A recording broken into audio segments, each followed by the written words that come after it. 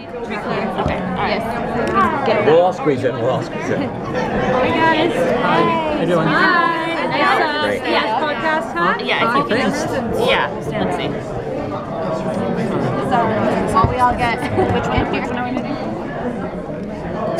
We'll make it work. Wow, this is like, I think this might be a record for number of This is like when recording Alice Cooper has the press conference for herself. Oh my god. Thanks for letting us crash, guys. So the cast were teasing that that the finale is going to be huge and there was a major change. So what can you guys tease about the finale? Yeah, I mean, I think, you know, we wanted the finale to be the biggest, most dramatic episode of the season, and it is. And the other thing we wanted it to be is we wanted it to be about the relationships and the characters and the romances. So it's our biggest episode. Usually our episodes we shoot over 8 days. The finale was so big and ambitious, we actually shot it over 10 days. We brought back with the director of the pilot. Rachel Krieger, who also did 2 and 3. Yeah, and yeah, we had one idea what the ending was going to be, and then kind of it just got bigger and bigger and exploded, and we were guarding that. There are lots of secrets that come out in the finale. I just had a question about Jughead's asexuality in the comics that I know is not currently being explored in the show, but asexuality can happen in the context of a romantic relationship. And I was wondering if you had given any thought to exploring that in the relationship with Betty. Yeah, you know, we've definitely talked about it a lot. We believe Riverdale should be as inclusive and as diverse as the world is, and it should represent everything. It's funny.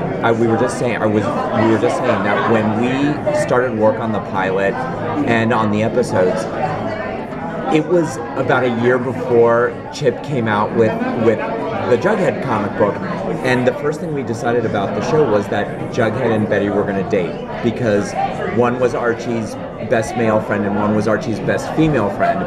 So we kind of that's how we built the season. And it predated the. But representation is important, and it is really important for us to show every kind of person, every kind of sexuality, and we are working on that for season 2.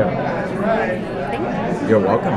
Riverdale is pretty refreshing from other shows of its genre. Can you talk about what qualities set it apart from other shows? Well, I wouldn't want to be sort of dismissive of any other show. Everyone works so hard to do whatever, but I think what we strive to do on Riverdale is, first of all, we just kind of put our blinders on and just make our own little weird show that we love. But I think what we want to do is we want to tell stories about characters in multiple generations, in multiple perspectives. And as a result, I think that there's a richness to the storytelling that might not be in every other show. Yeah, it's all of the high school coming of age shows, they all kind of have their own particular identity. Three's a great example. It's a coming of age high school show that's a musical.